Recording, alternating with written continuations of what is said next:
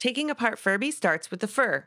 The fabric is sewn to these little plastic tabs that fit into the enclosure. Nothing is glued here. Once it's fabric-free, it becomes apparent that a few screws hold the front and back of the plastic enclosure together. I managed to remove all the various circuit boards, like the main one that has everything else plugging into it, the one holding the LED in the ear, and the switches inside the face.